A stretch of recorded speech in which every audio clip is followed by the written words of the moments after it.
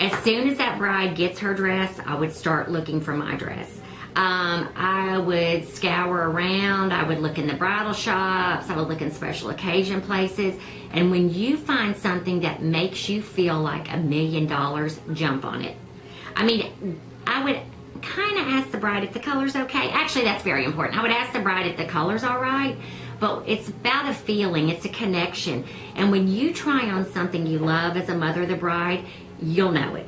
It's really important not to overshadow the bride, but to be elegant. I think modesty is important here. And I also think that you've got to feel great. So if you can find a dress that is a little modest, but makes you feel wonderful, buy it, buy it, buy it.